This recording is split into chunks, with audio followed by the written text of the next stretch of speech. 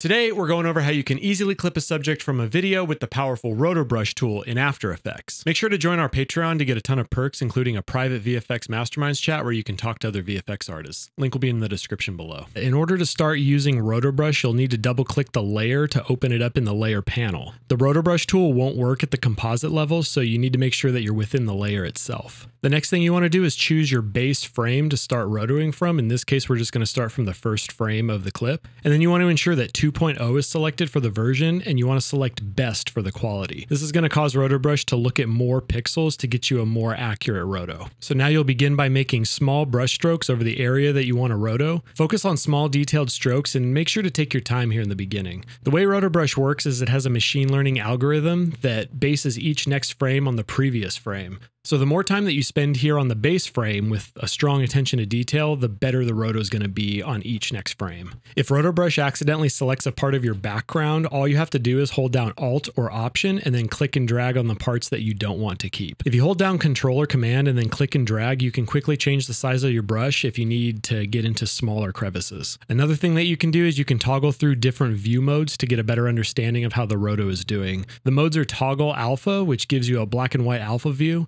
Toggle Alpha Boundary, which is the default view showing you a purple line indicating the edge of your roto, and Toggle Alpha Overlay, which gives you a colored background against your roto, which you can change the color and opacity if you want. And over in the effects control panel, you can adjust the feathering of your edge, the contrast, which adjusts the overall hardness level, shift edge, which will shrink or expand the edge, and reduce chatter, which will help get rid of any weird digital jittering on the edge. And if your subject is moving a lot, you can click to use motion blur, and if there's any weird color spill, you can click decontaminate edge colors. In our case, our subject really isn't moving a whole lot, and there isn't any weird color spill that we need to worry about, so we'll just leave those unchecked for now. Once you're happy with how your base frame is looking, it's time to now move through the timeline frame by frame by holding Control or Command left arrow and analyze each frame's edge. If you happen to notice any inconsistencies, just stop on those frames and make the necessary changes with the Rotobrush, and then repeat until every frame is consistent. Once that's done, move the playhead back to the beginning of the timeline and grab the Refine Edge tool by clicking and holding on the Rotobrush tool up in the toolbar. Select the Refine Edge tool, and using the same principles as before, start painting over the edge with small detailed brush strokes. This tool really comes in handy, especially in areas like hair that have extra fine detail. Once you're satisfied with your edge, you can refine it further with the Refine Edge Map parameters that work similarly to the Rotobrush map parameters. And now that we've completed our roto and edge refinement, we can finally hit the freeze button that will lock in our roto.